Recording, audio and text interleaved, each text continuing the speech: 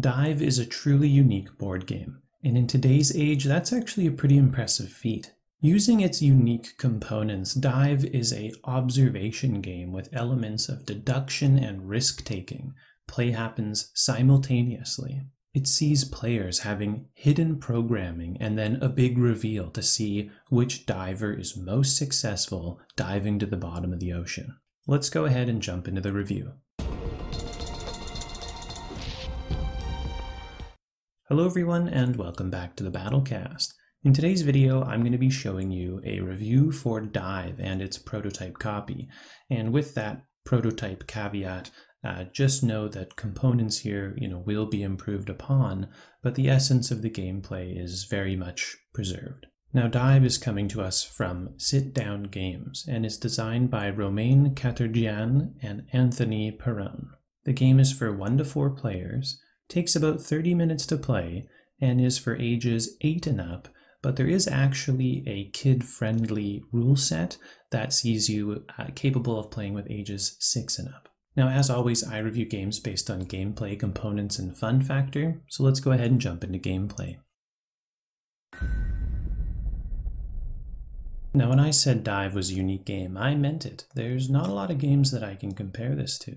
The game sees players taking part in a sacred ceremony where the objective is to dive to the bottom of the ocean and collect the sacred stone, and this is represented by this dive track seen here. The first player to get to the end gets the stone.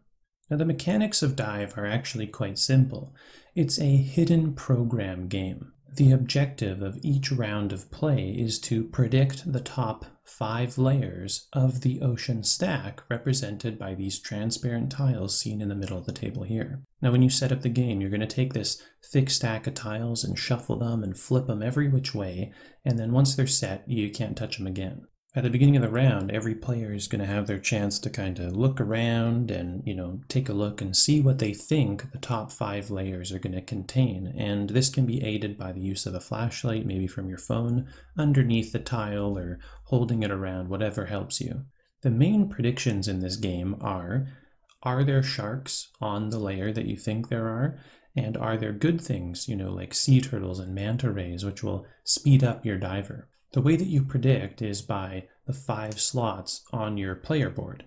Now, you want to predict the top 5 layers. So if, for example, you thought there was a shark on the top layer, you would flip one of your dive tokens to the shark side and place it there. The other thing about your dive token is the number on them.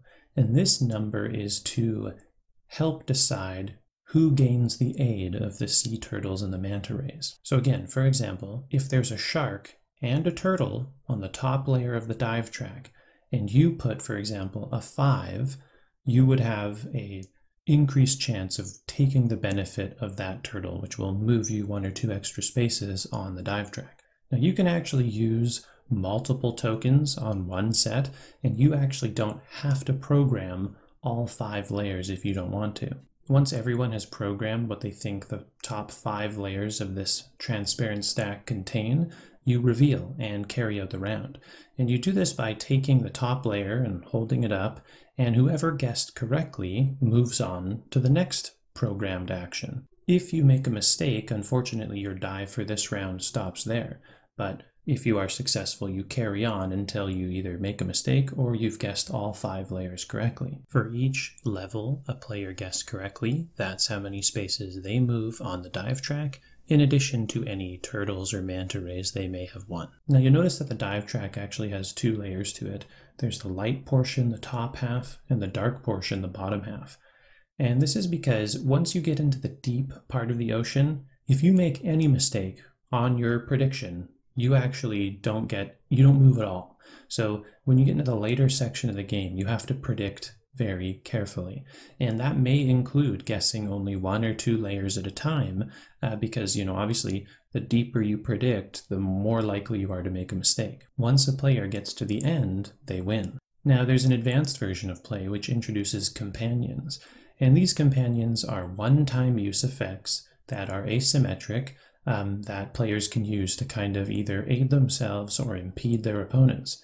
One such is the octopus, which I think is quite funny, where Once you think you have a good grasp on the layers of the top 5 layers, you can throw your octopus on top of the stack and no one can touch it and you can't move it, and it will literally physically impede people's ability to see what's underneath. And they do other things like that, but it's pretty funny. The other aspect I'll mention is that there is a chief or a programmed player you can add into the mix. And you may want to do this if you're playing solo, if you're playing with just 2 players, but basically the automaton will, be there and has a chance to win the game itself, so it kind of mixes things up. And lastly, as I mentioned in the intro, there is a simplified version for younger players where it takes away, the emphasis on predictability and more on just having a good time. Now moving on to components. So this is obviously a prototype copy, and I won't talk too much, but the art is very cool. I really like this, traditional Polynesian type art. It's very pretty. And, the components do what they want to. Obviously, these transparent tiles with, some of them having, air pockets and things like that, they do exactly what this game said it was going to and what I thought it was going to. This ability to kind of look down into it, it's well done, and that's exactly what they wanted to do. Now moving on to fun factor. When it comes to Dive, unfortunately, it's not a hit for me. When this game was pitched and I wanted to do a review for it, I really wanted to. I thought this was going to be a really unique, interesting game. But when it reached the table, it just didn't actually work as well as I thought it would. And, this is a totally unique style of game, and I understand that this might not be for me. So one of the reasons that it doesn't really work is, firstly, it's based on visual acuity. This is one of the only games I can think of where your eyesight makes a huge difference. So if you're going to play with, someone who's older than 60 or something like that, they may not actually be able to play this game just because of physical limitations, or someone who's visually impaired. That's it. They're not going to have a good time with this game. And the other aspect that has to do with the gameplay, which is visual, observation, is that what do you learn from it? What are you how do you improve next time? Some games like Murder Mysteries or, Unlock, you get to learn aspects. You're like, okay, I should look really carefully in the corner of the room because there's, they often hide things there. You can pick up, but in here, there is nothing you can learn to do better next time. It's, were you able to see the thing? And if you didn't, see better next time. And so I found I was playing this game, and sometimes you get lucky, sometimes you don't, but it was never based on my skill. I have not found that I am able to see through these tiles with an increasing skill. Now that might just be me personally, but as somebody who plays board games for strategy, board games for whatever, it's not there. I can't improve at this game.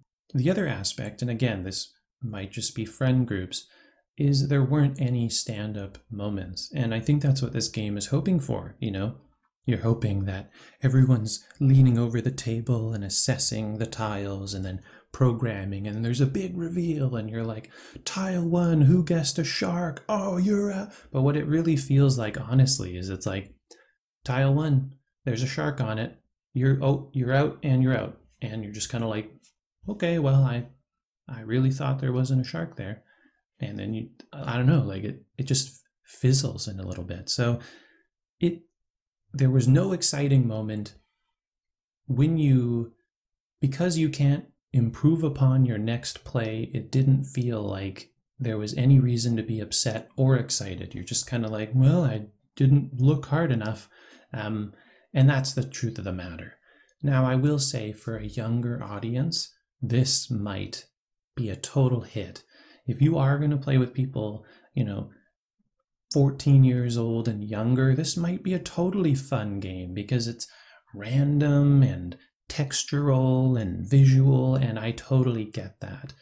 For me, as someone who comes from like a strategy wargamer background, I can't see when I would honestly play this. So that's my review for Dive. There are lots of cool things to do with it. Excellent idea, totally unique gameplay, good components. I think it has a lot, of potential for a younger audience, but for me, unfortunately, a swing and a miss. So I hope you have found this review helpful. Thank you so much for watching, and I'll see you next video. Thanks for watching. I hope you enjoyed the video. Please consider supporting the channel by liking this video or subscribing to the channel, and especially hitting that bell icon. Feel free to leave comments in the comments section below. I love talking with you guys. Until next video, I'll see you then. Thanks.